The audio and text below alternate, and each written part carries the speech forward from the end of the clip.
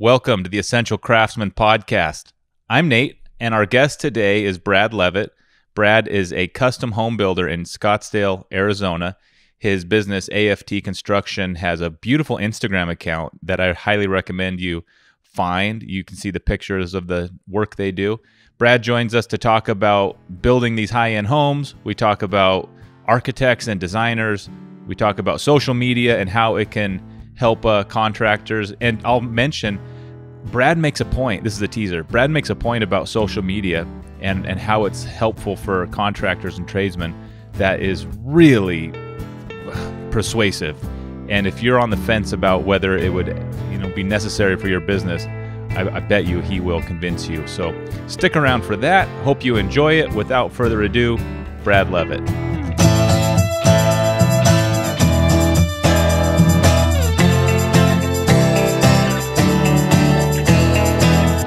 To start with, if you could just give us and myself a background about your career. I know you went to school, unlike a lot of builders, but maybe give us the overview of how you kind of got to where you are at the moment, and then we'll get into the specifics of your business.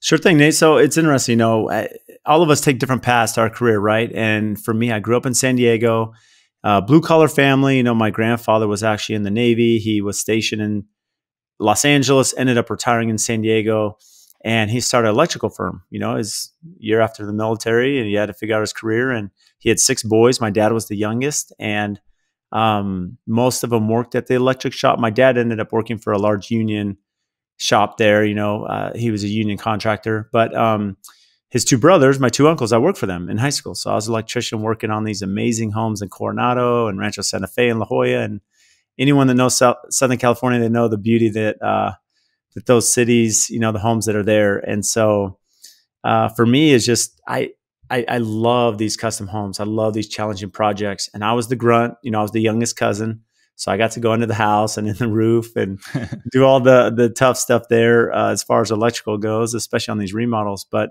there was a superintendent that would direct us, and I'm like, I want to be that guy. Like, how do I become that guy to kind of oversee this amazing project from beginning to end, and not just the electrical subcontracting side?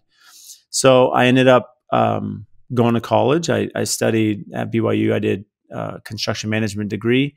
Left in 2005. Worked for a production builder for my first year because I want to do custom homes, but no one's going to hire you to build these, $1 million custom homes right out of college with your limited experience. So I worked for a production builder, understood sequencing and management and leadership and working with the team and everything that goes into our job as a superintendent, and was fortunate to then be hired by a large firm in Scottsdale. And that firm had just been hired to build this $350 million hotel resort in Paradise Valley. Just this incredible project.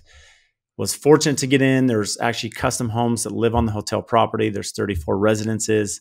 They have full access to the hotel, but they live there full time. And that's really when my career took off. Met some amazing people, and it was shortly thereafter I worked for that firm for 5 years, and then started my firm. So that was a kickstart, and here we are, almost 9 years later at AFT. So I'm sure you learned a ton in those 5 years, but maybe wind it back to school. What kind of things did you learn in the construction management program that you are grateful you learned, that you took the time to do that? Or are there any things? Yeah, I know, right? It's funny because I'm often asked, this is always a tough question with college. And, my opinion's changed a lot over the years. I feel that there are some careers that you have to go to college, right? And even then, it should still be specialized on that career path. And this would be a topic for another conversation, Nate. But to answer your question without going off track, I don't think college is necessary for everyone. However, in my case, there were a couple things I did learn that I feel are very valuable. One, I learned, SureTrack P3 scheduling, massive, right? Learning how to schedule a project, predecessor, successor, and work on the software was key. It was just an accelerated way to learn that system. Excel, which I use a ton, building macros, and that's how we built some of our estimating stuff. And so those 2 things were really important. I mean, those are probably the 2 biggest things that I came out of college was Excel and, scheduling. And so fast forward, here I am in my interview to work for this firm to build this hotel. And this is how my job interview went. I sat in the conference room with the owner of the company and the director of operations, and they said, Brad, build us a schedule. None of them knew. It was Microsoft Project. They didn't know how to use Microsoft Project. The developer wanted them to use Microsoft Project. So I came in and fortunately I had that college experience and I knocked out that schedule in about 10 minutes there in front of them and they said, you're hired. So that was my interview, right? And Wow. so that is the benefit there. However, there are some pros, now as I've hired, I don't require anyone that I hire to have a degree, right? It's more the culture fit and we'll teach them the rest. Wow, that's really cool. Yeah, I know a lot of people feel, and I do as well. I really learned in college more than anything else, just that almost, I'll say like light sheet steel, but like meet a deadline all night, or like I really learned that because I was terrible at school and I was failing classes and like skin of my teeth. And when I'm honest, when I say like what I learned in college, that's something, because that sort of like, I don't know, instinct to like you got to get through the project or the semester or whatever with passing grades, at least for me when I look back, might be the most valuable skill or I don't know, muscle that I developed in school, which is probably not what they wanted me to do, but that's what I came Well, away with. but to your point, Ed, I think there is some value there. And could that be applied probably if you were working for someone? Yeah. I mean, when you talk about it, you're speaking of time management. For me, I was a young father. I had my first daughter when I was in college. I was working full time. I was going to school. So, people say, well, Brad, how do you manage your business now and 6 kids and social media and everything I've going on? Well, there are some principles that started in college, right? Learning time management, how to be effective, how to hit deadlines, priority, how to prioritize my schedule. There is value there, and you can't disregard that. Notwithstanding, I mean, that possibly you and I could have learned that working for a firm, being a young father, and having the same responsibility, right? So, but there's some truth, right? Accelerated learning, being able to pick things up quickly. College is good for that. So I know perspective is important, and when I look at the homes that you're building on your social media accounts, that's high end. That's as like nice as it gets. How do you feel? Do you feel like there's homes that are 4 times as big that someday that you consider those to be high end? Let maybe kind of help us have some perspective on what it's like as a high end home builder in terms of what you think of as a big and nice versus the rest of us. I love that question, Nate. It's a very complex question, and it's interesting. I've often given that a lot of thought, and I'll just speak before I answer that question. When you're thinking as a company, your marketing strategy, right? You're thinking about, okay, here I am today. And when we started AFT, no kidding aside, I mean, we were not building a $5 million custom home from day one, right? We're in there doing a bathroom, we're doing a kitchen, but it was always marketing. I knew we had the understanding. A couple of my employees had worked for me building this hotel. We had the credibility, we had the experience, but we didn't have the reputation under AFT at the time. So we had to start with the kitchen and a bathroom and a small little facelift, but we're always marketing to that big picture, as you say. And when do you arrive? Well, I don't know if we've ever arrived, right? Even though we're doing some amazing homes now. And for me, when I look at custom homes, there's a lot that goes into it. It's not just the level of finish. It's not just an expensive cabinet or an expensive appliance, but you look at the complexity, right? As you're building into a hillside, if you're doing a building science home, if you're working, ultra modern with a lot of glass and steel and the configuration, how all that goes together. To me, luxury can be defined in so many ways, right? The challenge of the project, the value of the project, the cost of the project. And fortunately, we have a variety of all of them. But I do have admiration for those around the country when I look at their projects and having built some of these tough ones we've done, knowing what they're doing, it gives me time to pause because I know the challenge behind it. Yeah, I think I saw a skyscraper foundation once in Portland. And so it was like a baby skyscraper, but my mind was blown. It was like this huge hole in the middle of the city. And even just thinking about where did that dirt go and how did they get the trucks, things like staging questions that really blew my mind, that are probably a part of your business as well, like you said, on a hillside or whatever. That, man. Well, to your point, Nate, it's funny. My wife and I were in Manhattan. This is years back when they were building the new 9/11 building, right? When they were building the memorial, and the complexity, and that's what it goes back to, right? I understand how difficult it is to build a hotel. I've done it. It's extremely challenging, the sequencing, the levels and layering. And honestly, just a quick backtrack. When I was in college, I actually worked down in California in San Diego for a low voltage and structured wiring company. We did fiber optics and, so I worked in downtown San Diego on these huge projects. I worked in these high level casinos on the Indian reservation and on the military base, and they're incredibly complex. And people don't realize, going back to the Manhattan, is that I look at this in Arizona, I have a ton of desert space, ton of parking, and it's so hard to coordinate staging and product and trades and get the labor done. I can't imagine being in Manhattan. How are you going to bring in with all that traffic, all the material?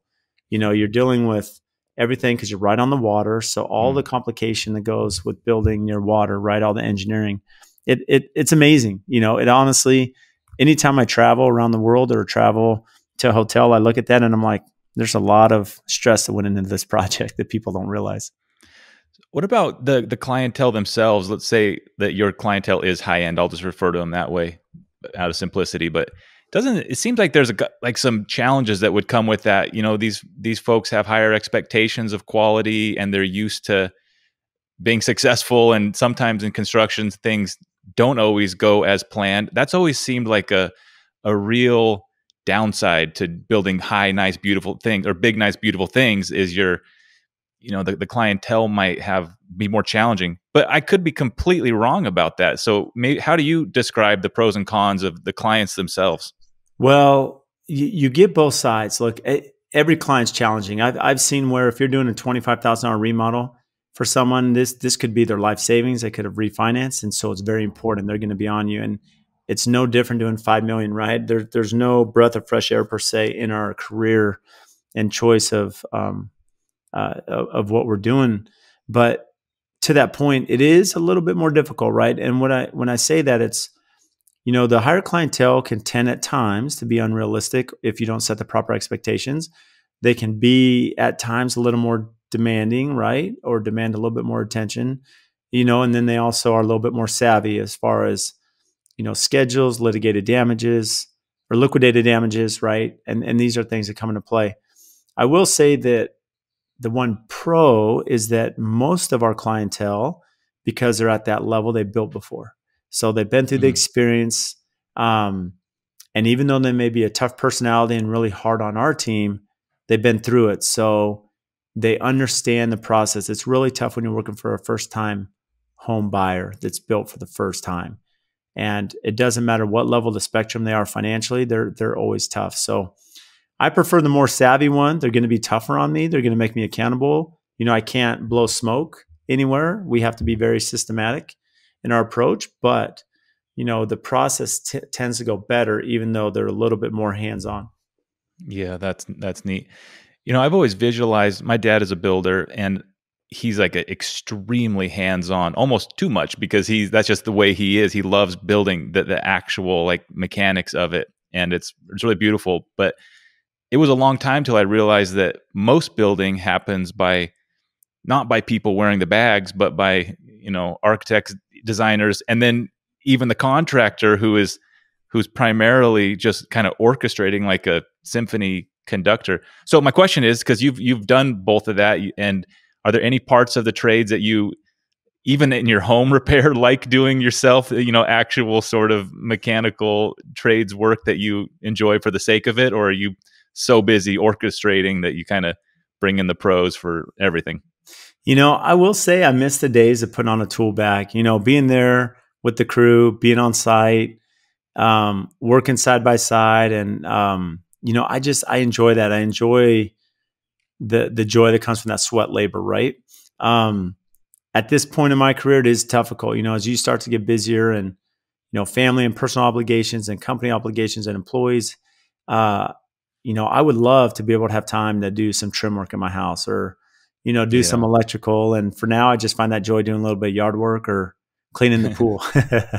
But it's okay. Exactly. I love to get out and pull weeds. And I used to mow the lawn. We put in artificial turf now, but there's still hedging, that I need to trim. And I don't have a landscaper, so I do it myself. So I do enjoy that. But I miss the trades. It's just I don't have the time flexibility to do that anymore. Yard work, really, there's a reason that dads do yard work on the weekends, and it's not because it's fun. It's because just kind of making something look nice, there really is like a moment to kind of reset. And I love doing my own yard work, and I'm glad to hear you kind of you could obviously hire somebody to do it pretty easily, but there's something about dads doing yard work on weekends that as I've got to that point in life, I'm like, oh yeah, I can see now why that's sort of I don't know. Yeah, It's a some of that stereotype, but minor maintenance around the house, I do enjoy that. You yeah. know, I wish I had a little bit more time, maybe to do some built-ins or keep up on some of the honeydew lists. But for now, you know, do what I can. I think that's like that's the grandfather phase. And there's another reason why little kids have memories of building with their grandfathers, is because grandfathers then kind of have the time to pick up woodworking. So that's like Mhm. there's like a life sequence there. Okay, so back to about high-end building a little bit. It occurs to me, and as I've listened to your show a bit, that one pro of working with these more expensive homes is you have professional designers and architects on the job, whereas on a lower budget project, that might be something that kind of falls to the general contractor in sort of communicating some of those big picture issues. So is that correct? You pretty much always have other people, professionals handling that, and if so, what's that like? That is another great question. And I would challenge anyone listening, if you're not doing this or haven't made this operating procedure, you know, for your company, do so. And it doesn't have to be just catered to the ultra wealthy or the ultra elite.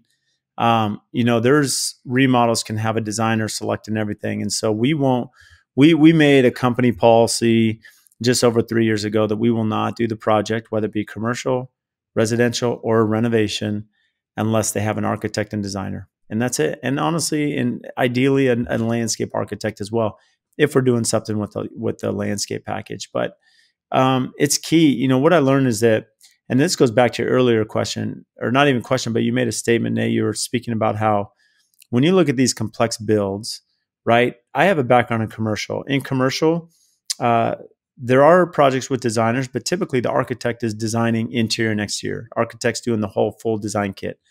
But I can assure you, there's no GC that's operating and going to be beginning this project without all the selections made.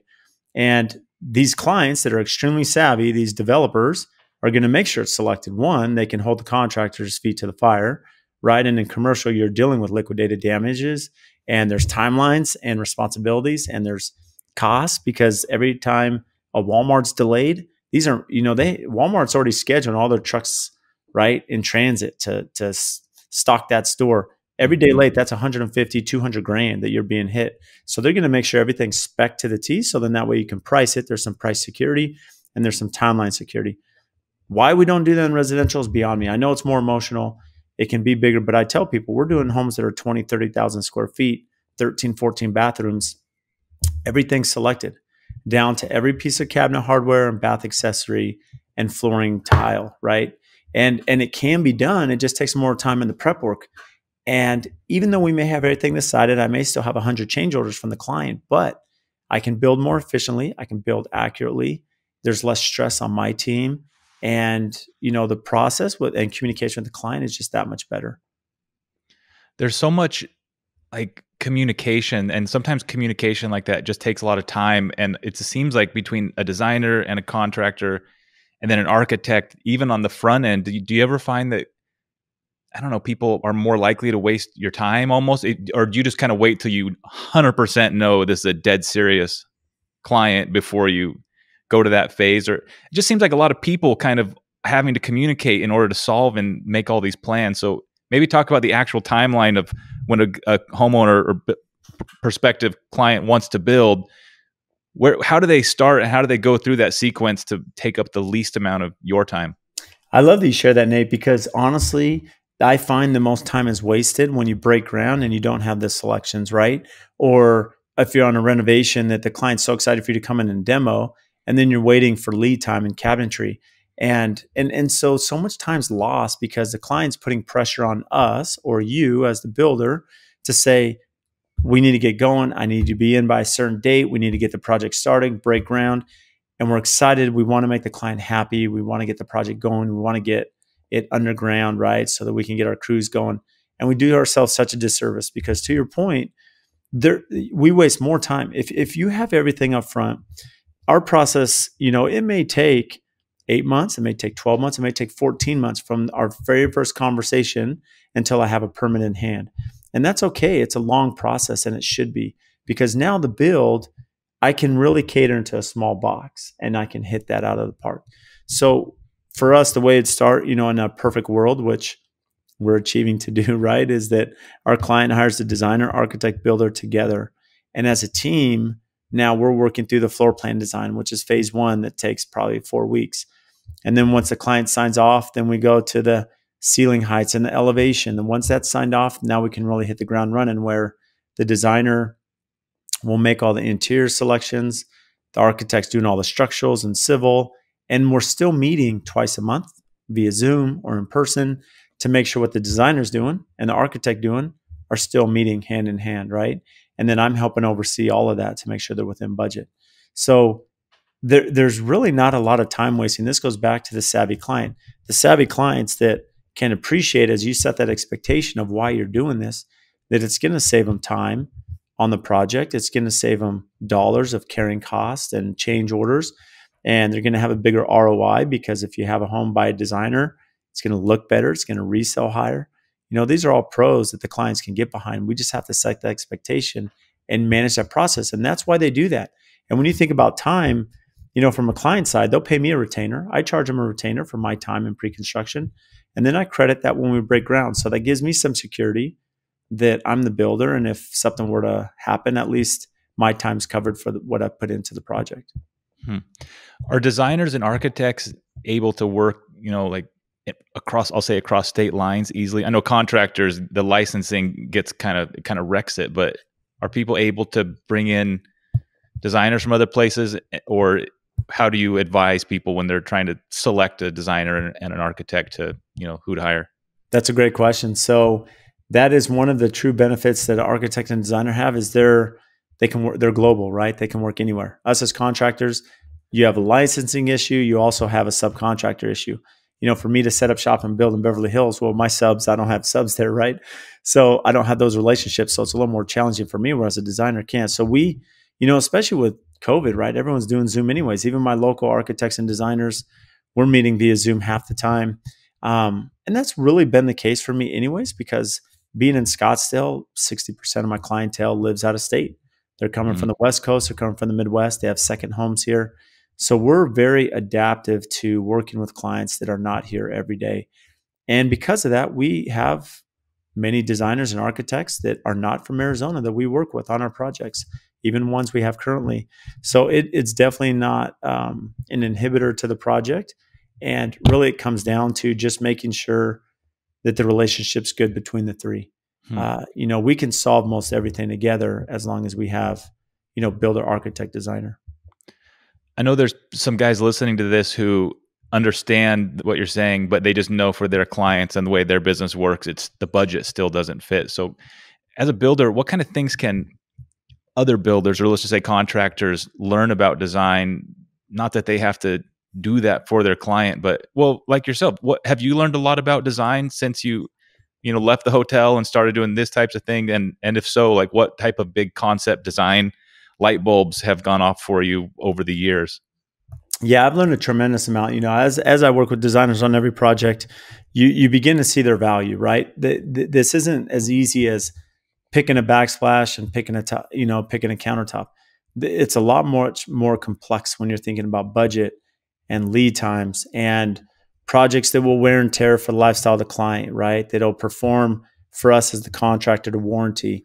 And not only that, but the back end stuff. I mean, for me, I'm fortunate to work with designers who are giving me full design books and CAD drawings. And so all the automation and CAD and plans and drafting that they're doing is essential for me to bid it right. And so what I would say, as these contractors are listening and say, Brad, there's, in my market, the clients are going to pay for it. They're not going to pay for a designer, right? They're just not.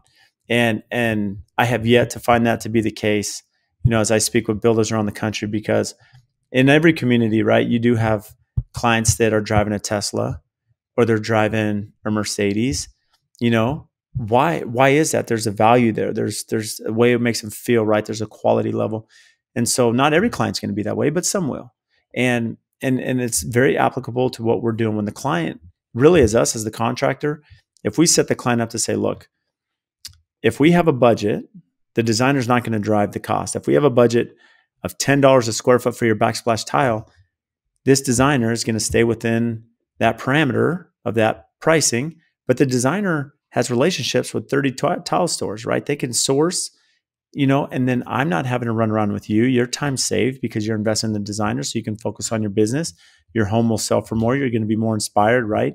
You're living at home. You're probably working from home now with COVID, so why not have a home that makes you feel good, inspires you, that's going to resell for more, where you have a designer that has these relationships that can source product. And for me as the builder, it saves me a ton of time. I don't want to go sit at the plumbing showroom for 4 hours of my day and pick plumbing fixtures. My designer can do that, present it to the client, put it on a Excel doc and on my design book, and then I can send it out for hard pricing. And that's the final point too, is that I let our clients know, the disadvantage.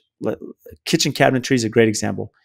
If I am working with you, Nate, to design your kitchen and we don't have a designer, I'm going to have to go to a kitchen and bath showroom. They're going to design your kitchen. They're going to do the cabinet drawings. But you and I have no say as far as their pricing, their options, their upgrades. They're doing the cabinet design. There's a cost to that. And we have no control. Whereas if the designer is doing the cabinet drawings, well, I can send these out now to 3 cabinet firms and get the best price, and it's locked in. God, and I don't have to have this open ticket. Genius. There's also, we had a tile guy doing a shower a couple weeks ago, and I kind of asked just generally, like, what do you think in terms of a layout question?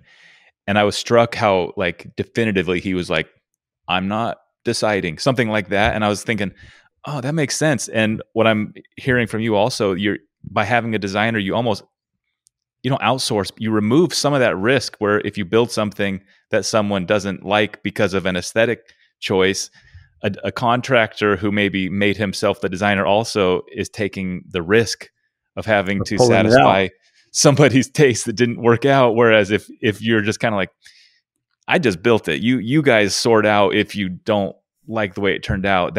I'm sure there's some contractors who've gotten themselves in that situation, and like this tile guy, that's why he probably was quick to say, like, I'm not going to make an opinion on that. Well, and what I love too, you bring up a great point there, Nate, is that there's an arm's length, right, of liability when it comes to, I don't like this, tear it out, right? And that is true to consider.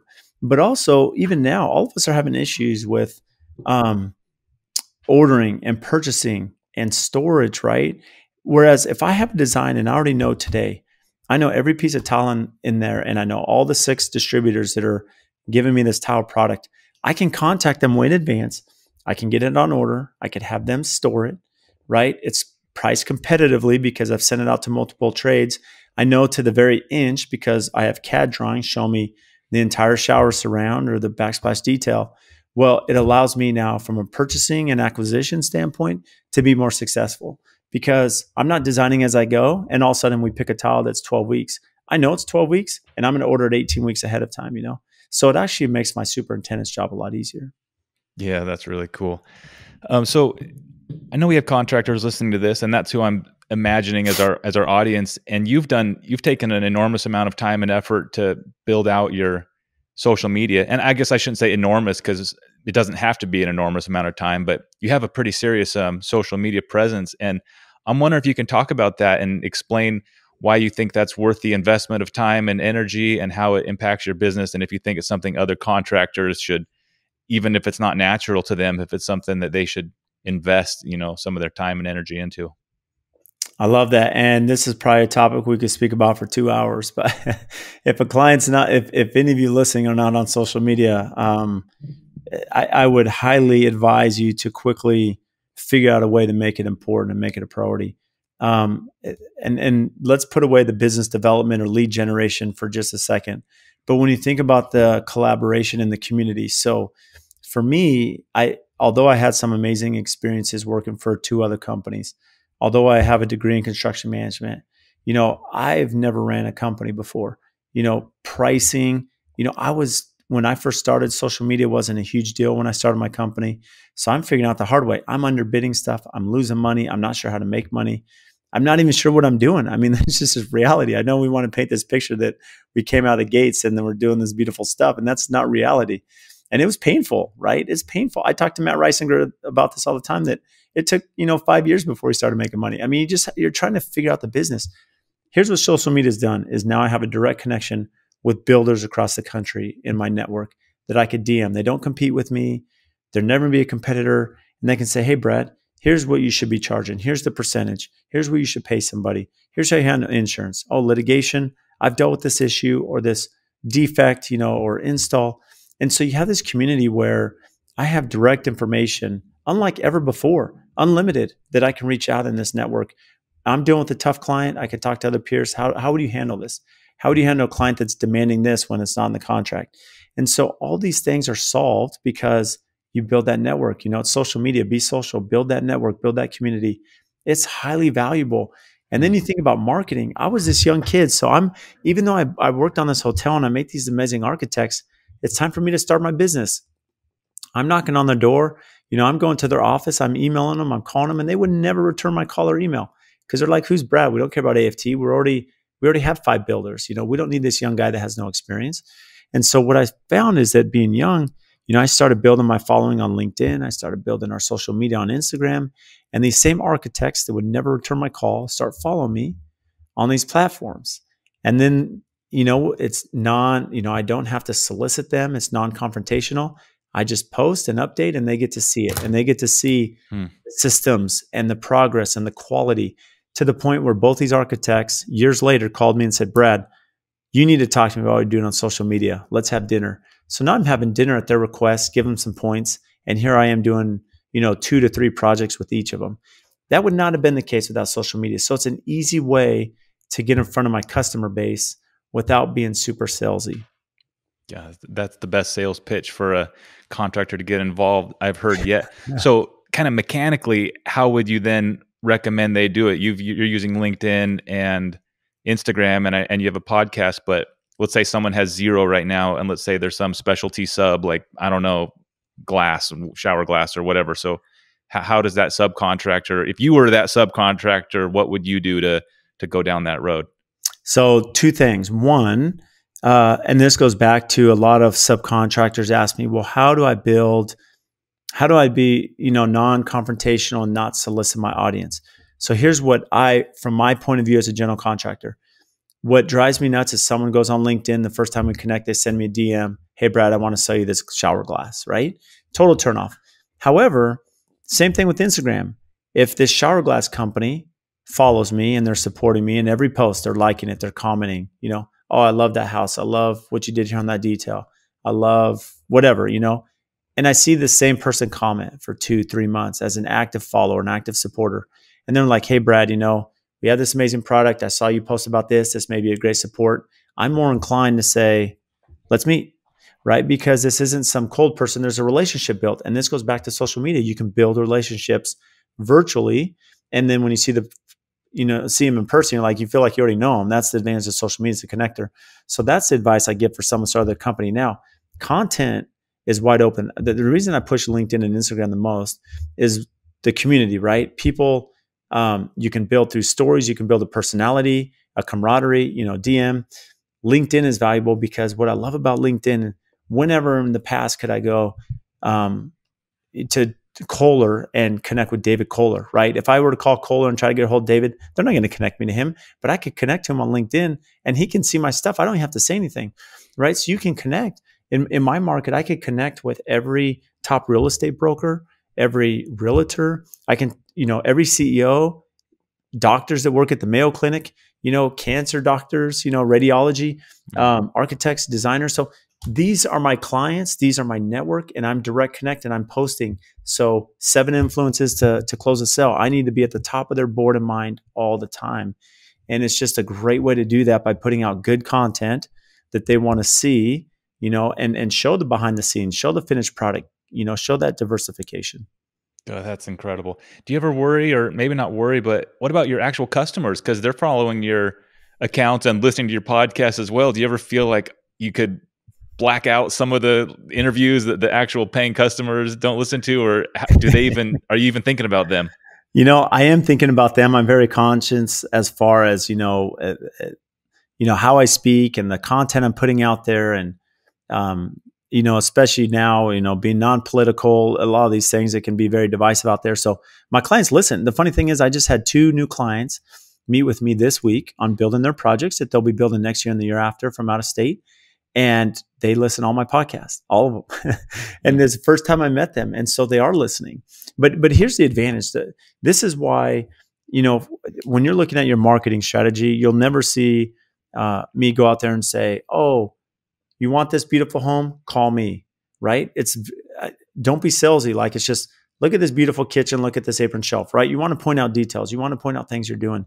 And then let the customer on their own consume what they want and reach out to you as they're ready for their project. So you just have to build this audience and just be cautious. Show them the systems. What I found is that the more information about our process, the better. I just had a client in here now, and they're like, Brad, we listen on your podcast. We watch all your posts. We know we got to get a designer. We got to get an architect, meet with you. And then it's going to be 8 months till we're ready to get our permit. And how easy is that? Like, I've already educated them. I don't have to do anything. It's just, does the budget work? Does our personality work? And so put out the information you want the client to consume and the audience to consume, and then let them put the rest together. That's amazing. There's probably some times where you can almost get in front of some issues. I'm thinking about rising lumber prices and just like the impact that's having. And you probably have some customers right now who are learning. Anyways, it's like an opportunity to even talk about market trends and swings that you're probably going to have to talk about with them anyways at some point. It's just a way to get it to them quicker and maybe even, I don't know, more accurately in some cases, right? Yeah, and I love that you share that, Nate, because the reality, that's the value of Instagram stories or LinkedIn videos, is that you can show what the market's trending for lumber, for steel, for PVC. What are delays? We're having these delays without calling out a brand to throw them under the bus, but you can say, we're having an issue with AC condensers or refrigeration, right? And so you can educate the public so they know, hey, these are things we're dealing with. This is on a national level. It's on a local level. We're having an issue with plumbing or masonry. And that's where you can almost take that tough conversation out because it's so neutral, posting for them to consume. That's amazing. Well, maybe my last question for you here, or at least topic, is you're obviously a really skilled communicator. And I'm sure to some extent that was natural, but also you've practiced and developed it. So to what extent do you practice and work on improving your communication? I know you speak to cameras a fair amount, which is not easy. So how are you developing this skill, which is probably the most valuable one you have, or at least it could be? Well, I appreciate the kind words, Nate. It's, it's something that I feel like I'm learning as I go, like any of us. I wish, this goes back to the college thing. I took in college, I took one class that was public speaking, and I hated it. Like, it gave me anxiety. I'd get in there and you have to speak, and I didn't pay very much attention. I kind of just tried to get through that class. I wish now I would have spent a lot more time and actually pursued that at a greater level. So it's something that I've wanted to do more formal training and haven't. But to your point, in life, it's interesting. I played sports all through high school, and I was out, I did sales, I lived outside the country for a couple years in Argentina. I speak fluent Spanish. I went to college. And so, running a company, you just learn different people and cultures. And what I find is the more educated you can be, the more people you speak with, right, and understand, it's easier to have a conversation, right? The more information you consume. But as far as communication, it's just, speaking with someone such as yourself, Nate, and picking up on that. What I found from my podcast is that as I interview guests, there's things they say that I pick up on, right, that I'll apply to my business and make changes. Listening to podcasts and downloading information. And then going back to the social media topic that we've been hammering on a little bit, is that I built this community where, not I built, but I'm exposed to this community of people that can share information. And what I find is the more educated you are on a topic, the more assertive you can be if you're in front of the camera or behind the microphone and speak with assurity, because you've done it. You've seen it. You've seen the success or you've seen the failures, and it's a lot easier to communicate that. So I always ask that same question. Great public speakers, how to become great? They know the topic they're speaking about. They are so seasoned and understand it. They can get up and speak with confidence. And so they're not nervous about the audience because they know the content. When we're not prepared, it's no different than building a home. If we're not prepared, then we prepare to fail, right? And it becomes more difficult. I've heard that before, but I forgot about it till now. I can't remember where I heard it, but it was very similar to that. Like, you need to know whatever, like 8 times what you want to say, and then you can talk about it for hours. And so speaking about it for 15 minutes, is nothing, because you could speak about it all day. That is so interesting. And yeah, I think that's exactly right. Well, it's funny because I speak to, so Mark Liberté is a client of mine, and he is a consultant and he does building science stuff. And he and I have spoke about length because he's so good in front of the camera, in front of audience. And he said the same thing. He's like, Brad, if I were to talk about how to flash a window, I've done this so many times. I know all the products and all the techniques, and I've spoken about it. I've researched it. I've done my due diligence. He's so prepared that, yeah, for him to get up and speak 20 minutes about it, no problem. If you were to say, get up and talk to me about NFL free agency, he'd be lost, right? Because it's like, it's a total different thing. But that's what it comes down to. The more prepared you are in that topic and that information, the more research you do, the more confidence you can have. And this is really important for any business owner. I look now, if I were to sell a job today, I'm a lot more confident in my approach than I was 6 years ago, because I've vetted clients and I've learned the mistakes I've made, which are many, and I still continue to make plenty. That, I know the pitfalls where when a client wants to take another direction, I say, no, we're not doing that because I've already made that mistake. And you can speak with confidence, and it really helps build the trust of the client. God, that's incredible. Hey, last question. I love hearing when someone who's got a great business and social media presence shares. You don't have to share about your family, but I know you have a family. And do you find that balance challenging? To what extent are your kids involved in any of this? It's important because for me, my kids are like my whole world, and yet, like with work, everybody kind of, it's like work only. But most of us have families that are actually, occupying huge amounts of the space, and I assume that's the case with you. It is. So, and I'd love to speak about that. So I have 6 children, 5 girls and a boy. My oldest daughter will actually be 17 tomorrow. So she's going to be 17. And then I have another daughter that's 15, 12, 7, and then a son that's 5 and a daughter that's 3. So my son's the only boy, number 5, and he's also 5. And, it's amazing. They love to see what dad does. I mean, my older teenage daughters, of course, are on social media. So they get to see my day and they get to see the projects. They love coming to tour them. And really, when you speak about balance, it's funny, Nate, because what's your priority? I mean, there's a couple of builders in particular, we're just speaking about this, where, in life, what are we pursuing? For me, an ideal scenario, it's a work-life balance, which is pretty much impossible. But in a perfect world, work hard, play hard. And I do, like during the week, it's very busy. There's a lot of commitments to the company and to my firm. But I do find that we try it as a family 3 to 4 weeks a year, scattered throughout the year, that we have time. We go on vacation and spend time so that they have dad around. So, and I try to, especially on the weekends, not be at work and be at their golf, matches, and be at soccer and dance and musical performance. So I have to balance that schedule. That's the benefit of being a business owner, but super important that to be involved in their lives as well. Yeah, it's helpful too, because like in business, when someone else has a family or has kids, it's like this common bond. Also, I'm sure like your clients, just knowing you're a family man and you've got these people who are your own. It's just, there's something about it that's kind of like, oh yeah, fellow traveler here. And so I think that's certainly like not necessarily something to be left out of the equation. I don't know if that means like put them in TV commercials, which I've seen before as well, but no, but I love that you left that tidbit there, Nate, because what I've seen, going back to the marketing, I've seen where Instagram has been very valuable, because stories, I really showcase a little bit of the personal life, right? Yeah. Being at my kids' events and being at their performances and being on vacation with them. And really what it does, it makes you a real person, right? You're not just this business owner or whatever. You're a real person. You're a dad, you're a husband.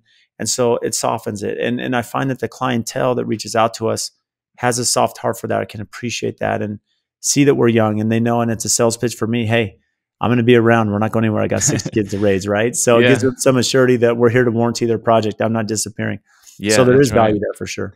It's really clicked. I was talking to Sean Van Dyke, who you probably know, and he mentioned he has a bunch of kids, and in the context of how he consults his clients and along the lines of, I got 5 kids. Of course, this is a business for me, making money for them. And it was in my mind like a light bulb. Like, that's how I feel about my business. I got a bunch of kids, and so I love the work and everything we do, but everybody should know that I've got a family that we're also supporting here. So it's just really, I love knowing that. Well, Brad, thanks so much. I'm going to link to your Instagram and your podcast. And for the listeners, especially on these design questions, you've had some really great designers on the show talking about design. And And if you're not able to hire one for your job, you can still get you can get real value by listening to the way they think and talk.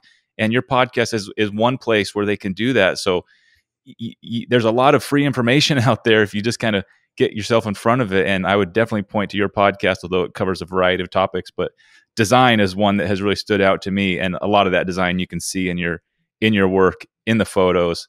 So is there anywhere else we should point the listeners to for your work? Yeah, thank you. Pretty simple. We're common thread, AFT Construction on all the social media channels. It's AFT_construction on most of them. And then for LinkedIn, it's just Brad Leavitt. Look up Brad Leavitt. And of course, the podcast is the AFT Construction Podcast. Try to keep that branding pretty tight. And same as YouTube. I think YouTube's AFT Construction as well. So pretty easy to find us. All right, Brad. Well, can't wait to see what you do next. Thanks for joining us. We'll catch you next time. Thanks, Nate. Well, thanks for sticking with that to the end. I want to make 2 follow-up points that are on my mind after that discussion with Brad. Number one, I'm still thinking about his point about social media and how valuable that is for a tradesman or a small business, a contractor, to have this network of other similar businesses across the country, how useful that can be, sharing information and tips, and then how that account, let's say, can open doors for people who may not have worked with you or given time or consideration before. Just having a little social media presence can sort of be a door opening device. And so I thought that was really accurate. And I want to mention about social media. We obviously go, I would say, overboard in how much we put into the videos, and I'm able to kind of be a full-time camera person when my dad is working. So that's one way to do it, but you don't have to do that. There are so many great YouTube channels and great Instagram accounts that are just a person taking a few pictures with their phone and posting it of their work, or if they're doing video, just setting up a GoPro. In fact, I have mine right here. I'll bring it in the frame, but just setting a GoPro up and hitting go on a time lapse and letting it run for a few hours. It really doesn't take that much time or setup.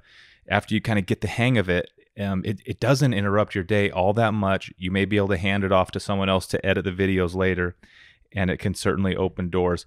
I have seen so many good accounts lately of contractors and tradesmen doing this. Lawn cutting companies, concrete companies, tile guys, and dirt work guys, and just every swimming pool contractors and roofing contractors. There's a lot of folks doing this type of thing with great results, and I would definitely underscore Brad's point that it's can only be a positive thing.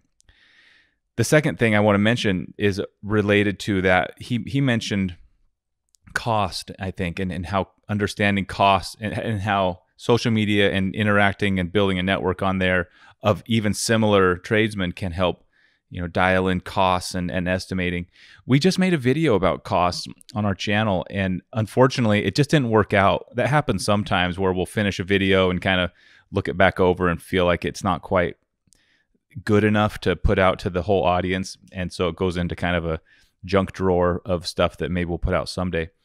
And the point of that video, which I still think is really helpful, is people will say a lot of times, and it's almost a little bit lazy, but they'll say things like, well, whatever, what I pay for the product or service here is not relevant to anybody else in the country because prices change so much depending on where you are. And that's true to an extent.